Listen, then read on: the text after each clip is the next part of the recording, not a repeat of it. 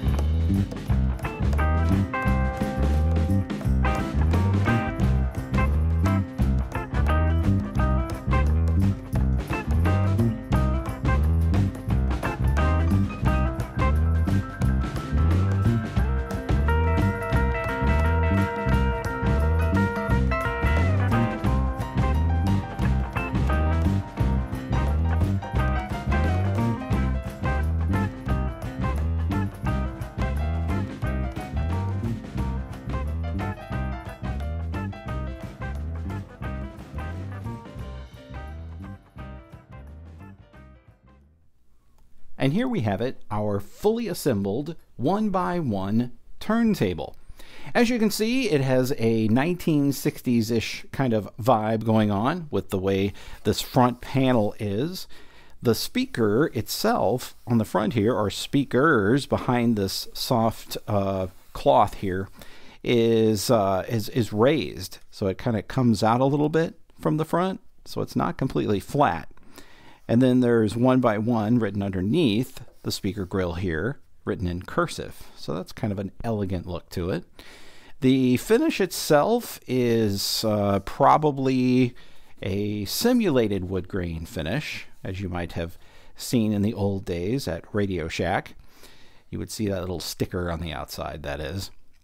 So let's take a look at some of its features, and then we'll give it a test drive and a test listen and see if it meets our expectations. Now again, we have our stereo speakers in a raised fashion there on the front panel there. And then we have a silver frame going around that speaker. Over here to the right, we have our controls. We have 45, 33, and then we have Bluetooth. So you can actually use this turntable as a Bluetooth speaker. So you can pair your phone to it and play your favorite tunes off your phone or tablet to this device. We have a volume control right here. Now the only thing I'm noticing that appears to be missing is a bass and treble control. That would be sweet to have, but as you can see, we don't have a bass and treble control. We have a start button here, and you start the unit by holding the button down to start it, and you do it again by holding it down again. We have our cartridge here, which is a magnetic cartridge made by Audio-Technica. At the end of our tone arm, we have our counterweight, and we'll go over how to set that here shortly. The turntable is again a belt-driven turntable. We saw how to install the belt earlier, and we have our 45 RPM adapter right here for some of those smaller American records with the big hole. You guys overseas won't need that adapter. Never saw such a mysterious thing as that in your country, and I don't know why we did it here, quite honestly. I think it's annoying. Let's look at the back of the unit. On the rear panel here, you'll notice our 12-volt DC input right here. Our DC adapter is already plugged into the mains on the floor over here next to me. On the back here, you have a selector, which has to do with this part right here. This is auxiliary out. So with this, you can connect this turntable to a sophisticated receiver that has a phono input. If so, you would switch that to the phono side. Let's say you have a little bookshelf system and all you have is auxiliary input. Switch this over to line out. So again, you have phono on this side and line out on this side. You have an aux in connector here. So that's your 3.5mm connector. You can plug an old iPod into this thing or an old tape deck and play it through this turntable's speakers. And for the first time, we have mention of this thing's model number, which apparently is 1-AD07US02. The bottom of the unit has these large, actually, rubber feet that will keep the unit nice and balanced and also keep your furniture from being scratched. And here's another view of the unit with the dust cover closed. Now, before we get into playing a record, let's go over this Bluetooth feature real quick. So to put it in Bluetooth mode, you're going to switch this on here, and then you're going to press start. You should hear that sound, and then this light will start blinking. Now what you want to do is go onto your phone, or in my case, I'm going to pair an Amazon Alexa to this thing so that my music will hopefully sound better than that crummy speaker that she has built in. So what I can do is just say, "Hey computer, pair my Bluetooth speaker." Searching. I couldn't find any available Bluetooth speakers. Check the speaker you'd like to use and make sure Bluetooth is turned on. To pair a new one, go to the Alexa app. So what I had to do was go into the Alexa app and find this device there while it was still blinking. It showed up as 1x1 BS020, and then I was able to connect my speaker that way. to my Alexa. Now, what I can do is if I'm playing a record, I can switch this around like this. And then once I go back to Bluetooth, within a few seconds, your Amazon Echo should connect just automatically, which is pretty cool. Hey computer, what time is it? Time is 8:11 p.m. Hey computer, will you marry me? Sorry, Dave. I am afraid I can't do that. So as far as your tracking force goes, I personally don't own one of those scales either. So here's what I'm going to recommend. The instructions don't even say what the best way to do this is. It's just some pictures. But what I would do is screw this all the way in and then dial it back to about 0.5. And I think we should be safe right there. Now, what you don't want is your tone arm to be floating around. Notice I still have the plastic cap on here so I can kind of play with it. But if I bounce this, it shouldn't just like fly up in the air. There should be a little bit of weight to it. And if I set this on the mat, it should just nicely sit there.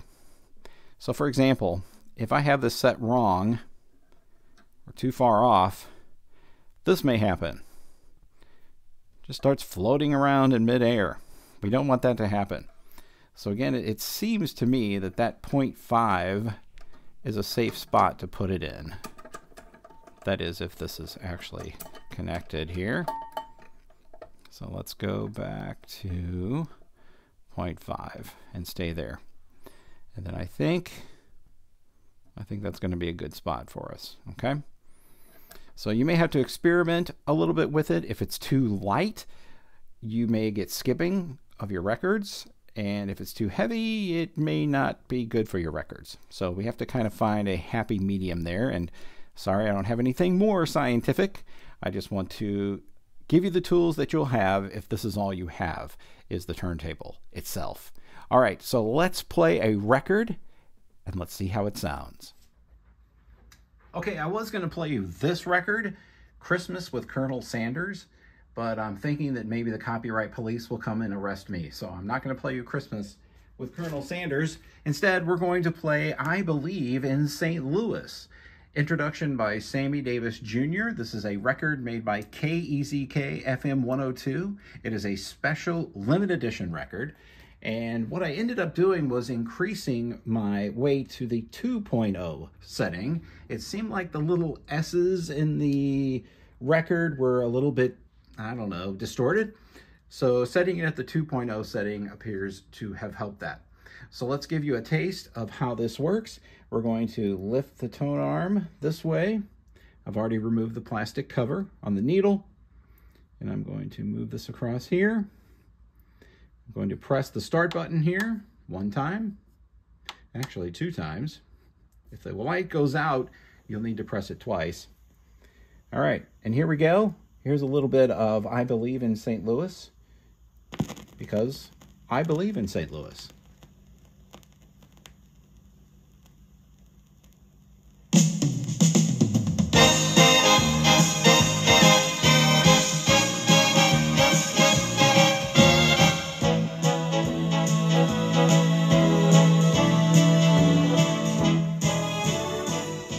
My name is Sammy Davis Jr., and I got to tell you something. I believe in St. Louis, and I have for a long time. You know, each year when I come into St. Louis to host a Variety Club telethon, I see a city with a heart, a city that has genuine concern for its greatest assets, and that's kids. Especially the kids who started life not as lucky as most. These kids have been helped by the St. Louis Variety Club, a club that the people of St. Louis have nurtured and watched grow into a tremendously successful force.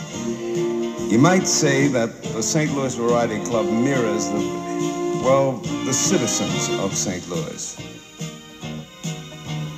From the old guys right down to the present people.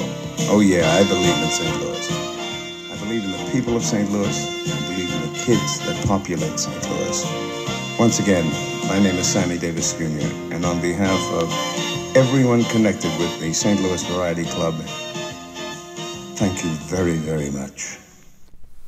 So there you heard it, a nice scratch-free, clean record in order to entertain you for just a few minutes. A couple things I want to go over, kind of on my wish list here. So first of all, there is no return to the end of the record. So basically, when the record ends, the thing just sits here and turns. I don't think...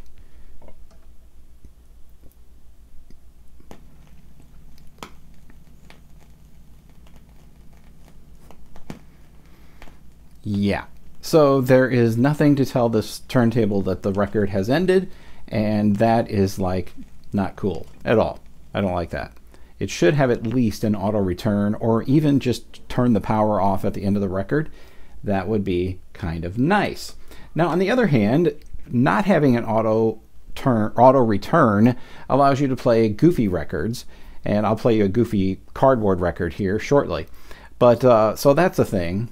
The other thing I don't like is a little bit of noise that comes out of the front of this thing when you first turn the unit on. So it has a little bit of background noise. That should not be a thing.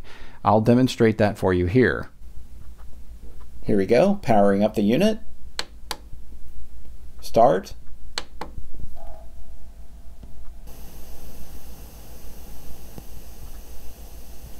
Just a little bit of a sound of air coming out of the speaker. Not a fan of that. And my last gripe, which is a small one, give us a place to put this thing. Usually like a little spindle or something on the inside of here that we can place this so it doesn't get lost, because this is the first thing to get lost, is this 45 RPM adapter. So give us like a little, I don't know, a little thingy to set that on. And this will conclude our video about the 1x1 high fidelity belt drive turntable system. I would describe the sound quality of this unit as a little on the tinny side and not very full, but acceptable for its size for sure. And does this exceed the sound quality of those little plastic suitcase types? Absolutely. This is way better than that. So thank you for watching, and please subscribe to the channel. You can follow me on Facebook or Twitter, and you can be a Patreon patron if you'd like. Big thanks to my current Patreon patrons, and they are listed in the description below. There's also a link to the website to take a look at this unit a little bit deeper if you happen to be interested. Again, thanks for watching, and we'll see you next time. Quaker Granola Dips presents Great Moments in Rock and Roll. Stay tuned and find out if you are an instant winner. July 19th, 1985, the greatest humanitarian event in the history of rock and roll. 2 billion people watched it on TV and heard it on radio. Live Aid. Not since Woodstock 16 years earlier had such a stellar lineup been assembled for one live outdoor concert. Power Station, Madonna, Phil Collins, Paul Young, Duran Duran, Hall & Oates, the Thompson Twins, Robert Plant, Jimmy Page, and John Paul Jones, Bryan Adams, U2, and that barely scratches the surface. One goal was set by those who took part in Live Aid: to end the human tragedy of world hunger in our lifetime. In the morning at Philadelphia's JFK Stadium, REO Speedwagon had the crowd on their feet.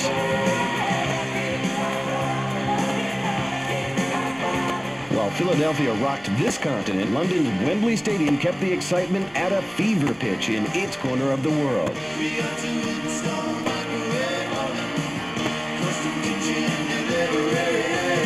Things really began to heat up back in Philly when the Thompson Twins hit the stage with a song and a message that captured the spirit of the day.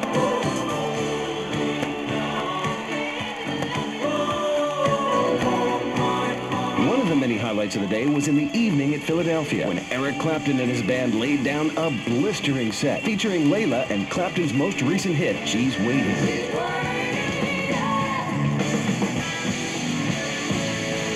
All in all, July 19th, 1985's Live Aid concert gave rock and roll a chance to show its compassionate side. It gave us a chance to give the starving people of the world a chance to live.